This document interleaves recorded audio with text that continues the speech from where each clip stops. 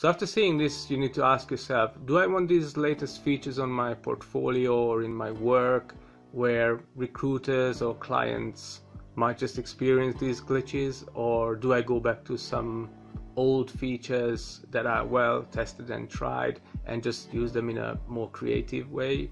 I would definitely vote for the latter.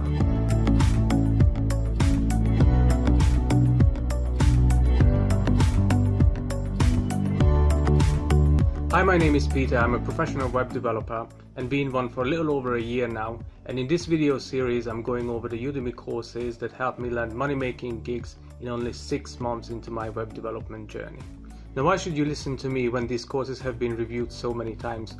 Well, most of these people who review these courses are professional web developers, and whatever they know of the subject, they haven't learned it from these courses. They're not actual students. They're affiliate marketers whose main purpose is to drive traffic into these courses, so they can't really verify how useful these courses are for beginners or for people new to that particular subject. So today I will be covering the Advanced CSS and Sass Flexbox Grid Animations and More course. It was created by Jonas Schmedtmann. I know that I covered his JavaScript course last week, but technically this was the third Udemy course, web development course I've taken, and it makes sense to continue with this one, even if the lineup of the instructors is less exciting perhaps. A little disclaimer, I have not taken the full course. You could say that I've taken about 50%, so roughly the half of the course. This course has 4 parts. The first one is the theory, and then there are 3 projects. The first project is a brochure site for nature enthusiasts, and this is where Sass is covered and the principles of modern CSS development. And then there is another project with Flexbox, and there's one with CSS grids. Now, I've known Flexbox, or I learned Flexbox and grid system somewhere else, so I have not taken the time to go through those sections, although in the future I probably will. Nevertheless, I will show screenshots of those projects as well, so you can get an idea, but we will go into detail regarding the Natours project, the one with the modern CSS development principles. So let's get right into it. So we're on the course landing page. This is where you land before you have purchased the course. Now, I'd like to point out that this course is not for beginners, so you will have to have known some sort of CSS and HTML before you jump into this course. So things like positioning, the box model, working with images, a bit of transforms, maybe even media queries. You have to be a little bit familiar with this before you jump into this course, otherwise it will be a really steep learning curve for you. Now let's look at the usual metrics. It's a bestseller course, 4.8 rating, and it's got almost 26,000 ratings and over 110,000 students. Now, this course is also 28, so almost 30 hours long. Now, regarding timing, obviously before you jump into a course you want to manage your expectations, like how long will it take for you to complete the course. So I have found that there is a golden ratio of 3:1 between how long it will take for you to complete versus how long the course actually is on Udemy. So if you have a 10-hour course, that will take you about 30 hours. So if you have a 10-hour course that will take you 30 hours and you have 3 hours every day, then it will take you about 10 days to complete that 10-hour course. So how is the course time calculated, or why is that? Because Udemy simply adds up the individual lessons. Now, these lessons can be very, very different. Some of these lessons are just plain theory, where you just sit back and just digest the information. Others are sort of code alongs, where you still need to think and absorb, maybe even rewatch some of the lessons. You will spend some time debugging, that's for sure. And also there are some lessons which are quite repetitive and you just need to type. So if you're a quick typer, you'll do it faster, but often like when they're repetitive tasks, for example, an order form with a lot of input fields, often the instructor just speeds up the video, and yet you're left with typing out all the input fields, the labels, and all the properties, etc. And then there are, for example, the challenges, where the instructor might just decide this challenge is probably a 15-minute challenge, a 20-minute challenge, but you might just be sitting there for an hour scratching your head and you can't figure out how to solve it. So lessons are very, very different, but in my personal experience I've found them that if you look at the course and it says 30 hours or 10 hours, you multiply it by 3, you can roughly estimate how long it will take you in your own time. So let's look at how the course is built up.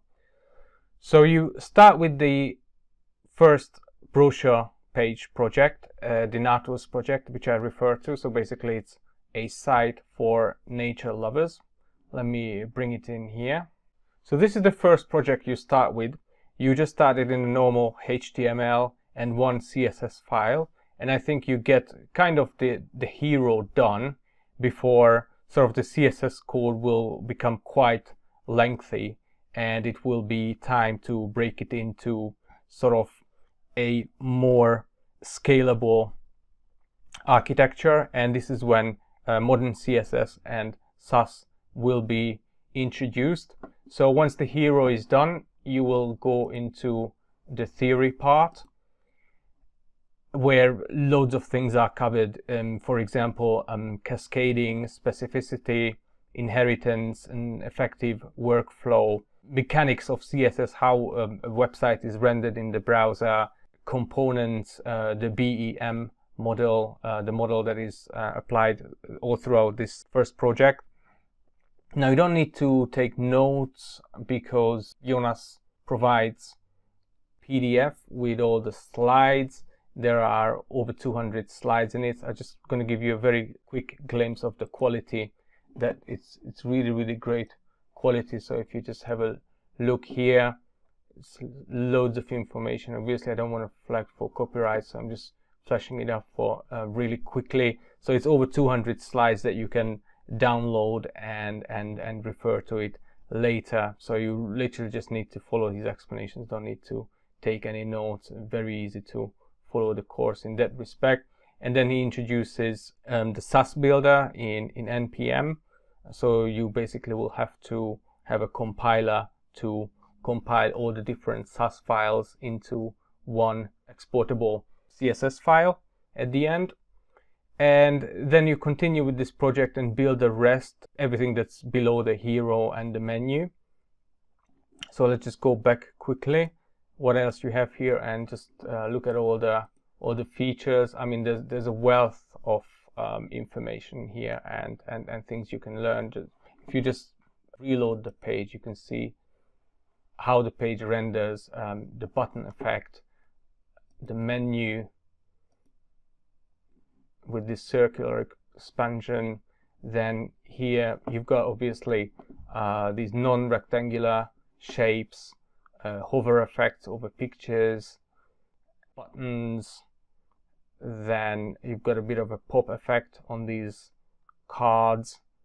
And then what's also great here, look at these flip effects on these cards, and once you flip it, of course the button does the usual little how would you call it, like an explosion effect. So it's really, really beautiful, well designed, and a very, very thorough CSS project. You've got a bit of zoom out and blur effect here on the testimonial page. It's actually a background video. I'm not sure why it's not running. Let me just reload it. It's not running. Perhaps it runs in Chrome. Let me bring it up. I think it runs in Chrome. Yeah.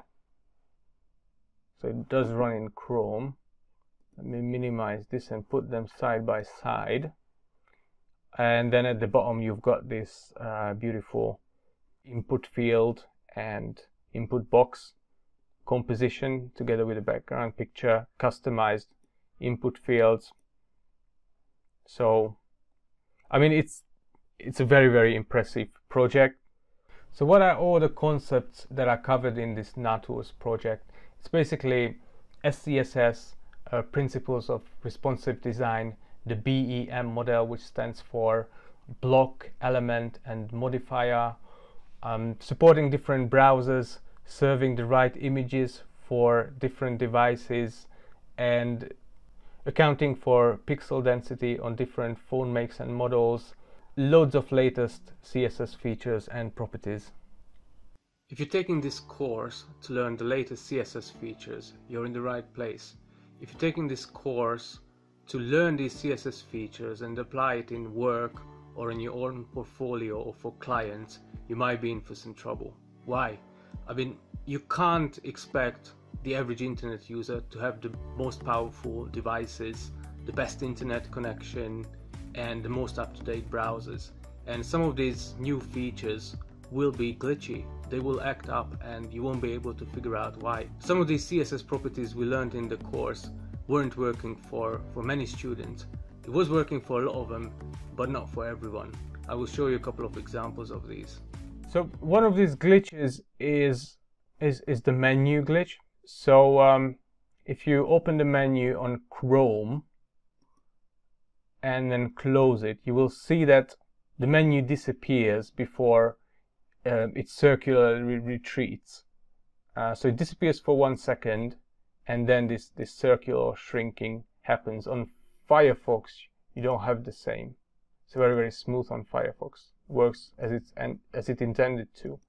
And this was an issue during the course, that for many people this happened, that I had on the left on the Chrome. So they had this glitch. I don't have it in Firefox, and there was actually no solution to it. And another glitch is when loading, how it's rendered. You're going to see that Firefox is much smoother, while Chrome, you've got some unrendered images flashing up. Looks like Chrome just takes longer to render, or it's just not as a smooth experience. And again, it's not something that you can do much about, unfortunately. It's just how it is, how it works. Let me just refresh it so you can see it. You see, there was the menu there. These I think these were the testimonial images were flashing up here. And then if you do the same on Firefox, nothing like that. The smooth intro is nicely showing, whereas it's just too glitchy on Chrome. So after seeing this, you need to ask yourself, do I want these latest features on my portfolio or in my work, where recruiters or clients might just experience these glitches, or do I go back to some old features that are well tested and tried and just use them in a more creative way? I would definitely vote for the latter. Forgot to show actually the responsivity of the Natours project. So let me just quickly go into developers tool and select a this is Moto G4. So obviously you've got the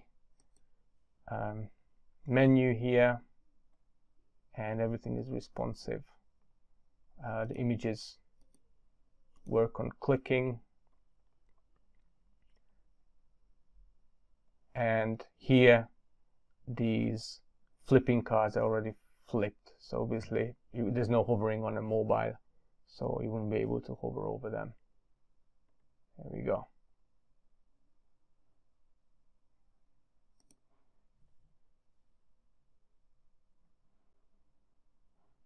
So moving on to the other two projects, the Flexbox and the Grid projects, which I haven't completed, but I can show you quick snapshots of it. So this is the Flexbox project. It's like a holiday resort booking page. We've got a nice menu. Obviously now it's just a picture, it's not interactive, but if you check out his introductory video, he will walk you over how the different features work here.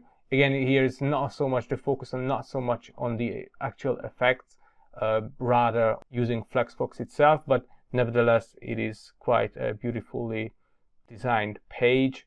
Moving on to the Gridbox project, I think it's like a luxury property sales or advertising site, something like that. Beautifully designed, not so many effects. Again, the emphasis is on using grid, the CSS grid system, in a very versatile way. Other snapshots from the same page, the usual card grid, you can call it, another card grid with images, responsive images obviously, and image gallery. Again, you've probably seen it on social media. And yeah, and that completes the tutorial. So just to recap, again, I'd like to emphasize that I have not taken the full course, only about half of it, but I know Jonas's work. He's a great instructor. I've taken other courses from him, so I'm fully confident that even the sections, the Flexbox and the grid sections that I have not taken, they're also great value. And I would say this, that if you're not completely new to CSS, you finished a web development bootcamp and have some CSS knowledge, you just want to sort of understand how really CSS works behind the scenes, or want to learn the principles of scalable CSS code architecture, or want to learn modern web development and web design best practices, or you're just one of the person who just looking at the CSS code and wondering like, why is this background color not being applied when it's clearly written here. So if you're one of these people, this course is definitely useful for you. So as always, I put the link in the description below. Again, it's just a normal link, I won't get paid for it. So if you're interested in this CSS course, click below and start learning.